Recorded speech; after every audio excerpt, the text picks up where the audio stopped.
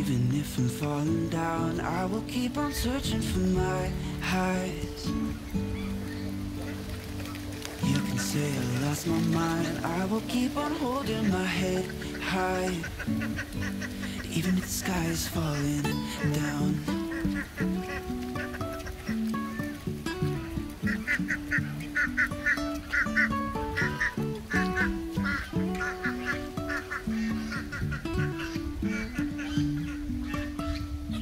Jumping from cliffs so high, trusting our wings to fly. Sometimes we're crashing down, but we get up and start from the ground. And I really wanna know, if I will ever figure out where the road goes. Even if I'm falling down, I will keep on searching for my highs. You can say I lost my mind, I will keep on holding my head high. Even if the sky is falling down, even if the sky is falling down, the sky is falling down.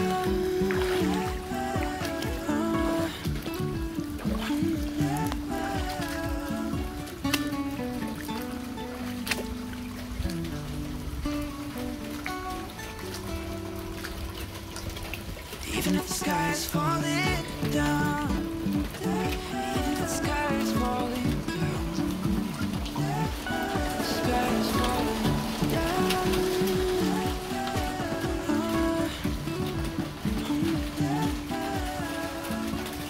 So it's Saturday morning and I just got home from a terrible tornado warning.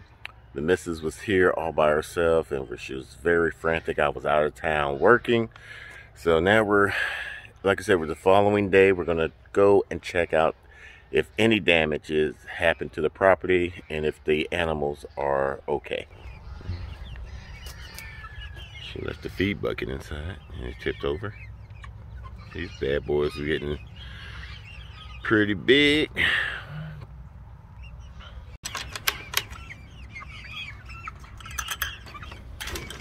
Get back.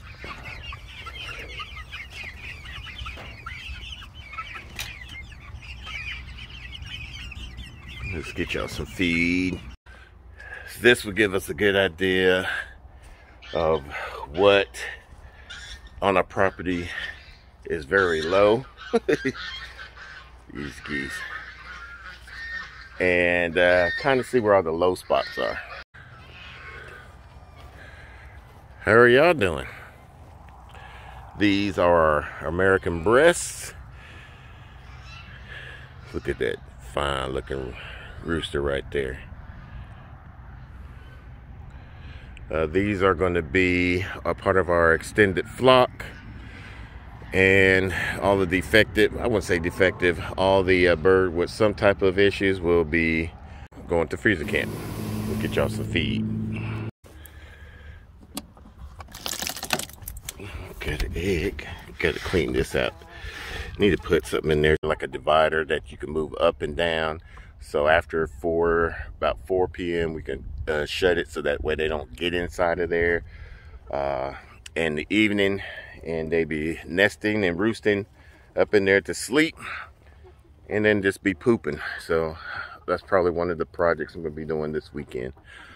See some damage over at the high tunnel. Let's go take a look. I guess while I'm walking over to the high tunnel, tell y'all that the missus told me that we've been out of power since 4 p.m. Friday evening, and that's going to be a concern because we got to figure out a way to get a generator. We got to search for a generator to get connected to our second panel that's in the shop area, so that way we can get power to our meat, because we just processed 30 birds and it was roughly about 4.5 pounds per bird, and definitely don't want to lose that this early in the game. This side, all it looks like is just poles, just bent in.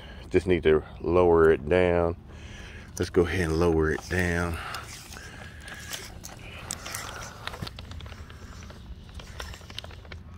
Oh, actually, I'm going it the wrong way. There we go. Oh, and it stopped. Oh, the screw fell off. All right, got to get a screw. Let's take a look at here. We got the door open, and yes, we'll be putting a. I'm gonna finish up that video here soon about this. Look like this one just came undone, some of it. So we're gonna have to re-secure that to the plastic. So far, no damage that I can see.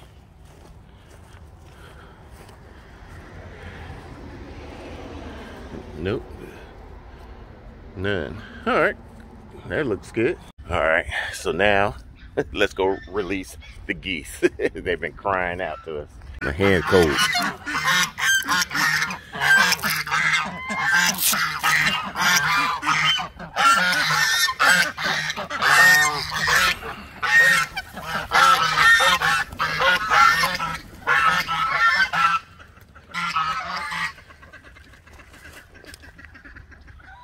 Oh, we got some eggs. Cool.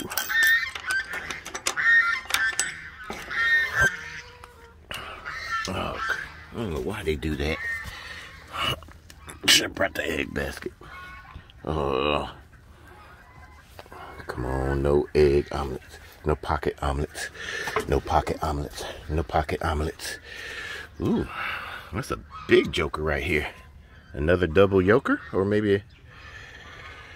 Huh.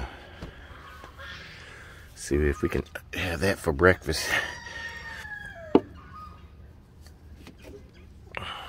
Even though we don't have any power, we're still able to cook because we're on propane, and that was one of the plus things that the Mrs. Nakid Gardener wanted to have. Make sure that we have with propane, so that way if the power ever do happen to go out, we're still able to cook.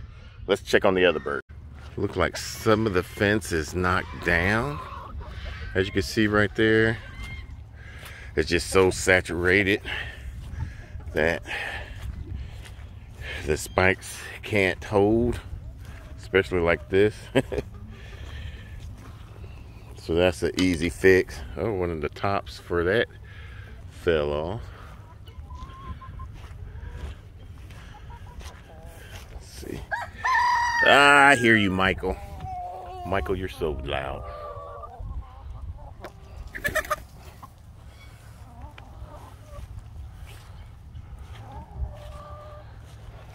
These are the holes that we had for our trees. I'm trying to get a skid steer or something to refill all of these, and then just level everything out. Here goes another one that we're going to have to readjust here. I'll come back out here with some gloves. My hands is cold. That was another hole. I knew if we ever got some rain, they would love they would love this area. Y'all good in here? Y'all okay? Okay. They're up here trying to mate with Quagmire. He not having it. Getting a lot of mushrooms. Let's see if y'all can see. Not sure what type of mushroom those are. Now we're in the back 40. Looks like this area is very low. I mean, even look at that area right there. It's low.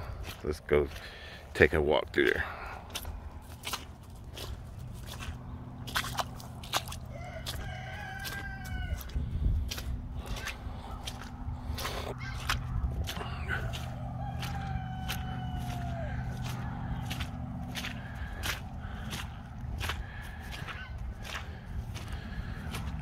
So kind of give you an idea how low this water is, or high, I guess you can say.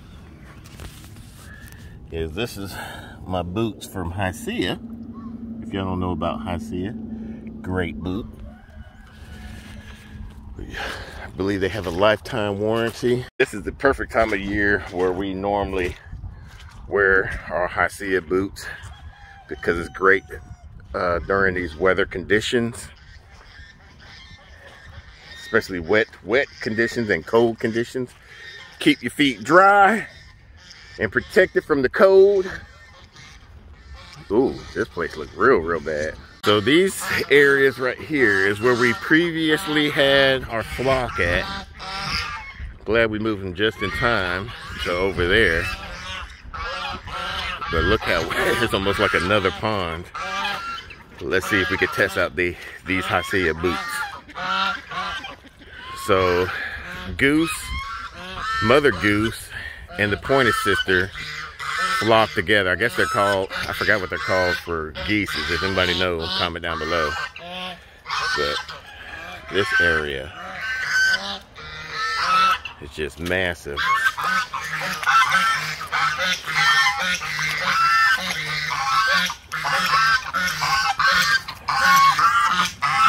Look at him watching. You ain't doing nothing. All right.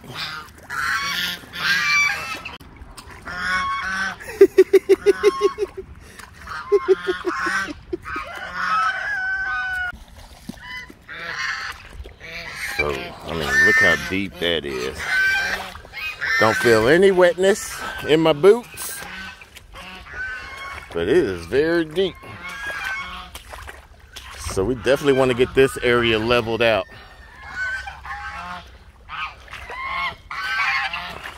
I got another area of wetness, deep water.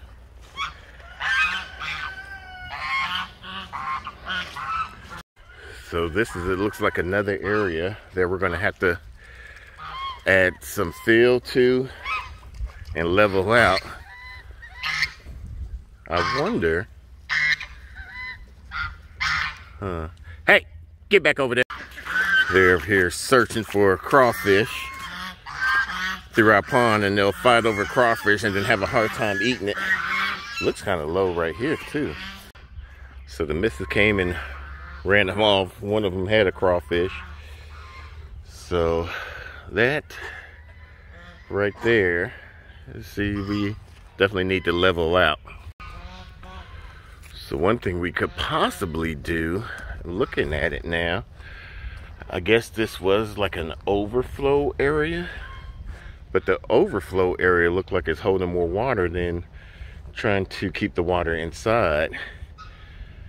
So it might be better just to trench that down more, get a little valley or swell going through here, so that way all of this water will be able to reroute and go back into the pond. How was it last night? It was frightening. Like, I felt this place shaking. I was in the closet and like the lights went out. Like, it was shaking. So this area has been a thorn in our side. It just gets, it's very clayish and doesn't drain very well. We might have to put a French drain somewhere in the middle here and going out to the area over there, out to the front. These are cinder blocks, and it actually got up to there, and these cinder blocks are 8 by 8 by 16, so it got pretty deep up here. We'll check on these, see if everybody got, yep, they need to get some feed. This one's pretty good. This one is chewy. She doesn't eat as much, but she will like to chew on stuff. Oh, this one, she got way too much food, so we'll let that stay. She got way too much food, and he'll need some food. Oh man, it scared the poop out of you. This weather last night, huh? You got some hay? Yeah, we'll put some feed. You need some hay, you need some hay, you need some hay. So the males, the bucks, they really don't eat that much hay, but they will eat the mess out of some pellets, as you can see. So with this overhang, it definitely has been keeping the food a lot drier during the rain season. Got you some hay, girl. And they just love this. Ain't that right? Oh, you're so cute. Oh, you're so cool. Oh, I'm sorry. I'm sorry. I didn't mean to. There, is that better? Oh, what's wrong with your nose? Oh, you got poop on your nose. Why you got poop on your nose? And we got some harbor cloth on top of here. Got them as protected as best as I could from any type of predators. Where you going, girl? You know you ain't supposed to be this close. Hey, baby. Ooh, are you trying to breed, boy? So next month, or actually this month, we're going to be breeding these. So we're going to try to breed Peter Rabbit with Chewy, or maybe even another girl. Oh, look at her. She done chewed her thing off. We're going to get you a metal bin. How's your bin? Yeah, let's get y'all some metal bins while we're out.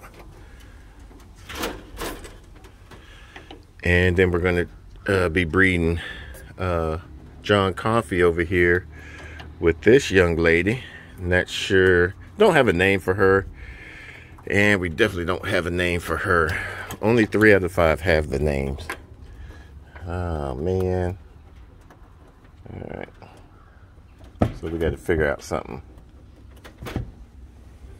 Get y'all some metal bins. I think that'd be a lot better because y'all like to chew. I mean, she can't call you Chewy. They're very shy. We didn't handle them as much like she does Peter Rabbit. So I try to, every time I come and feed them, I try to give him some nice comforting touches and stuff.